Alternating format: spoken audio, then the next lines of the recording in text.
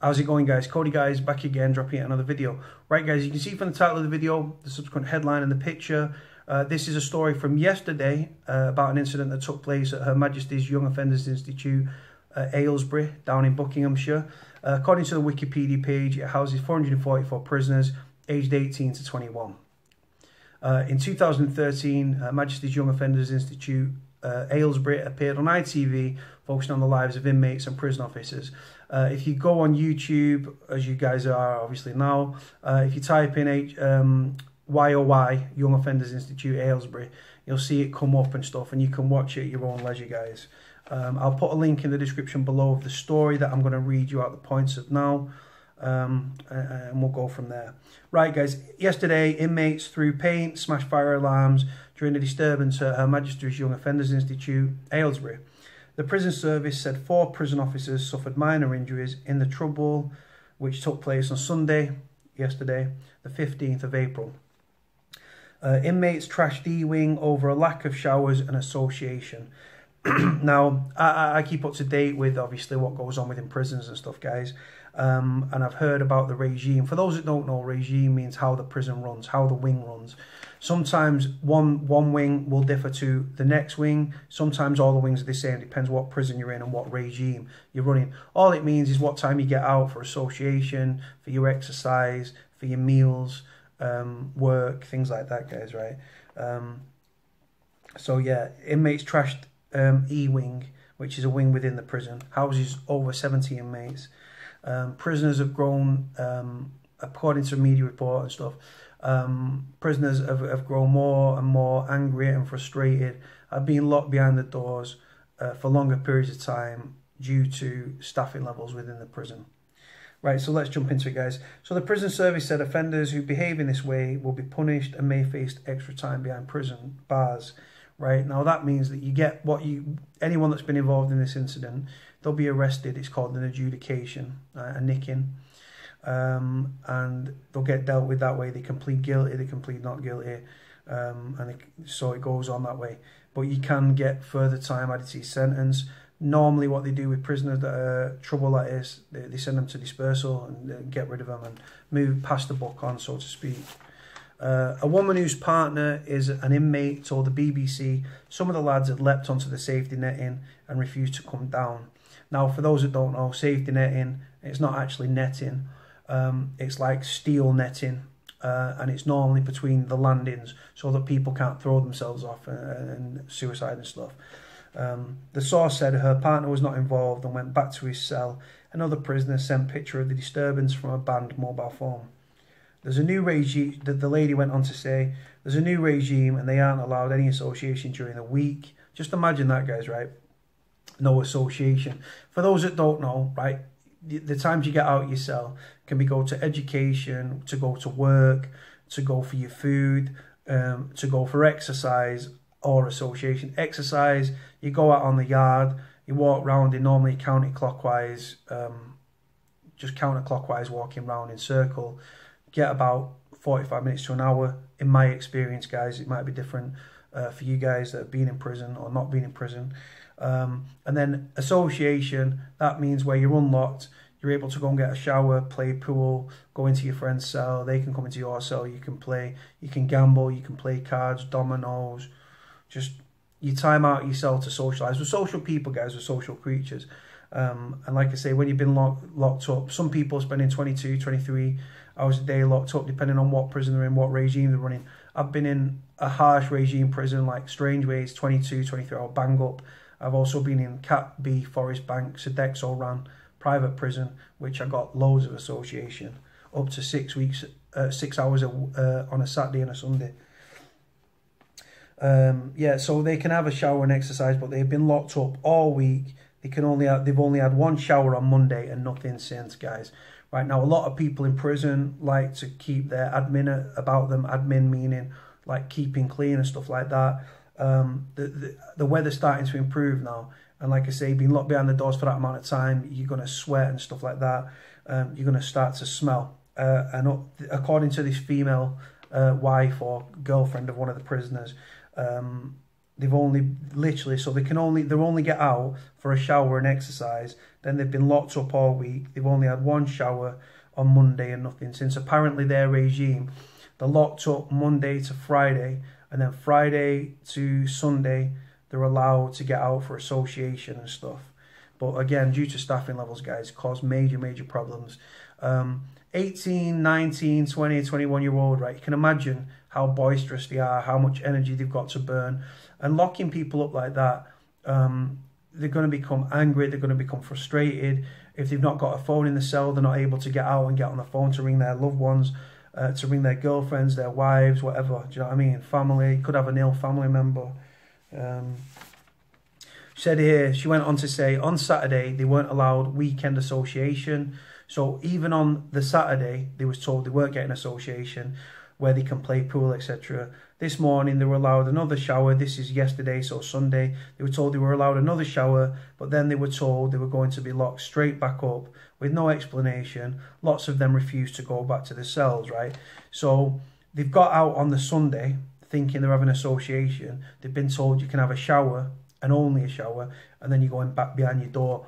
Again, staffing levels at the prison are obviously in crisis, where they don't have enough prison officers to safely look after and control the prisoners. The lads have had enough of this. They've jumped on the netting within the prison, and they've refused to bang up. A load of them have got together and said, you know what, we're not going back behind our doors. It's caused problems, and this is where the prisoners have gone on the rampage.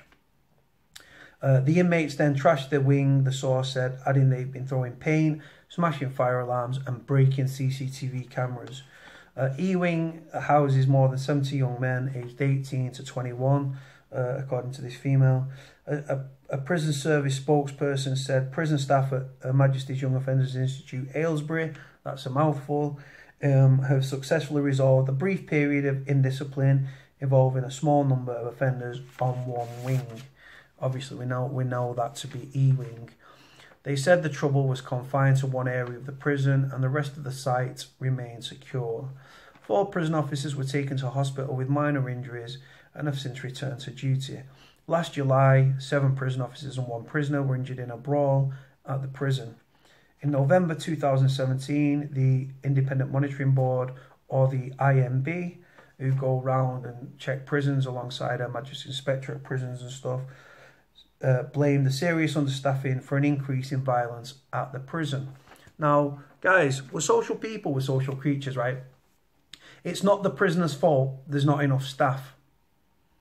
To be honest, it's not even the prison officer's fault. It's down to, obviously, budgets and stuff like that.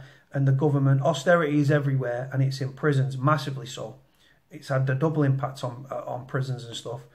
And like I say, what it leads to is long sustained periods behind your door. For me, we need more prison officers. The Ministry of Justice keeps spinning this line. We are actively recruiting 2,500 officers. That's all fine and dandy. They've lost over 7,000 prison officers in the last few years. Like I say, staff retention is a huge problem.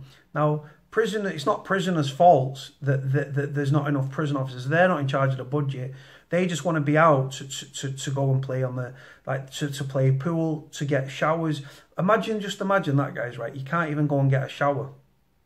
You can't get on the phone to ring your loved one, right? You're going to grow more and more agitated, angry and frustrated, right? And like I say, the regime there, they've not really got a regime, have they, really? They're supposed to, according to this prisoner's girlfriend, they're not allowed out for association Monday to Friday. Apparently, they was allowed out on the Sunday for a shower. The last shower they had was last Monday. 6 days without a shower, guys, right? It's not conducive to a productive regime, right? And like I say, prisoners are going to fight back. You've got the smoking ban, which is that's anger prisoners as well. That's rattling the cage, yeah. Like I say, prisoners were social people, were social creatures. 18 to 21-year-olds, right, are going to be full of energy. They're going to have a lot of energy to burn. They're going to want to get out of the cell, mix with their friends, do a bit of business and stuff, because obviously everyone's like people selling spice and stuff like that. It's not conducive. Prisoners have got to, they'll take it for so long, and then they're going to lash out and they're going to fight back. They're going to refuse to bang up. And the thing is, right, they attack prison officers, right? Now, we can't get at the system. The system's what we're angry at. So what do? We attack the uniform that the prison officers wear. It's ran by HMP, right? I've got nothing good to say about Her Majesty's prison staff at all. They swap the person like for a set of keys, in my opinion. But what do they honestly expect? If you treat people like animals, they're going to act like animals, right? And like I say, the weather's starting to come warm now and stuff. Not even being allowed out for a shower. That is a breach of the prisoner's human rights. What I would be doing in that situation, I'm saying to you, I jumped straight on the phone. If you're gonna, you can't jump on the prison phone unless you've got a mobile, right? You can't even jump on the prison phone to get hold of your solicitor to pull a judicial review of the prison. That's what I would be doing. If I was a loved one of that prisoner, I would be on the phone to the legal team stating, look, this is a breach of the prisoner's human rights. Pull judicial reviews of the prison. The more prisoners that put in for it, the more chance they have where action will be taken to rectify the problem. But again, can they sort out staffing problems? Like I say, I feel a great deal for prisoners and stuff. Prisoners should be places of reform, education, skills and training, reintegration and resettlement. Every prisoner that works within the prison should receive minimum wage. And it goes on that way, guys. But yeah, what I do, guys, so you know how I work with these stories and stuff, right? I read the story. I then write down facts, statistics, quotes and stuff from the said people that are involved in the incident or the prisoner's girlfriend, as it was. And then I can then relay that information to you. Some of you might have seen it, some of you might have not. But like I say, guys, a regime like that, and then on the weekend they're being told they're not even allowed association on weekend. So literally they're getting out, going on exercise, going back behind the door, and then they're getting, what, 2 showers a week? 1 shower a week nearly.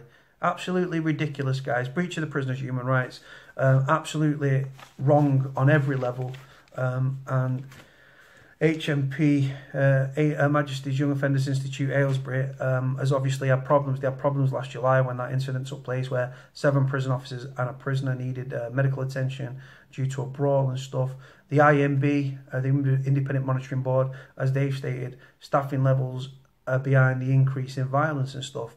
People ask me, guys, people often ask me, why are prisoners not rioting up and down the country? Very hard to riot when you're locked behind your door 22, 23 hours a day. Even longer in these lads. These lads have been locked up 23 hours a day. They're getting out for exercise. They might get half an hour, 45 minutes on the yard. Then they're back behind the door, right? Then it comes to weekend and like, right, you get an association from Friday to Sunday.